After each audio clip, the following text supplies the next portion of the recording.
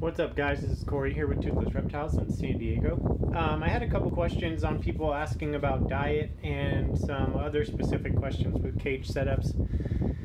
More importantly, using floor tiles underneath your heating elements. The biggest issue I have with floor tiles is that they have a good heat transference, but they don't have a large heat capacity. So they're considered a good heat insulator. They use them on a lot of electrical equipment, like ceramic in general, not heating, not ceramic tiles. But so basically, what happens is your heat light is above your let's say for your floor tiles. Well, yeah, the surface of your floor tile is going to get in the 130s, but the heat capacity is so low, especially in a platform that you would see on a floor tile, that if you put your hand on it, chances are you could put your hand on it a couple times and that heat will have transferred into your hand and there's not a lot of heat left in the tile.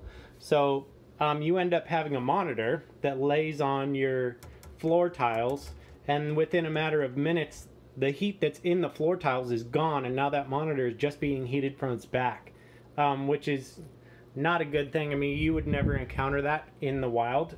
So I always use natural stones. I mean, this is a 1-inch thick piece of slate. And I use other natural stones as well. I never use floor tiles, but this will hold heat for at least a half an hour. So even with the surface temperature, the same as any other tile at 130 degrees, when a monitor lays on it, they're going to be getting a lot of heat from underneath into their belly to aid with digestion. So that's the reason I don't use floor tiles. Yes, it is readily available. It was better than putting a piece of wood underneath it, but is it ideal? No, it's not. You know, it doesn't really work as well.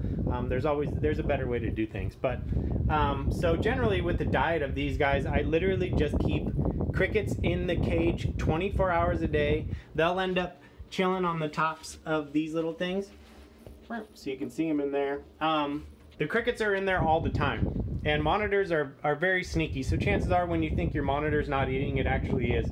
So I keep crickets in there constantly. I'll fill up a bowl with mealworms every now and again, and I introduce other types of food throughout the week, whether it's all natural dog food, ground turkey. I'll split hard-boiled eggs in half and put those in there. If you're worried about your monitor eating and you're using soft foods like turkey and dog food, make sure to roll it up into a ball, and then you'll actually be able to know whether your monitor ate some, because obviously it won't be a ball anymore.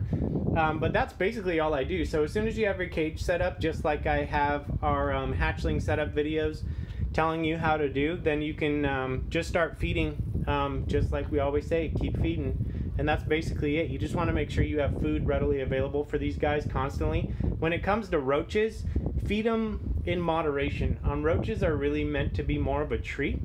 Maybe a couple times a month is fine, but you definitely don't want to use it as a staple. As a hatchling, it's not too much of an issue, but it's you know, it's generally, if you can get them to eat other things, it's better to have a variety. It helps when they get older as well. But yeah, we have, I think, 10 or maybe 9 of our 14 have hatched right now, so they're running around hanging out. What's up, buddy? These crazy little guys. So you can see right out of the egg, they're pretty chill. Oh, come here.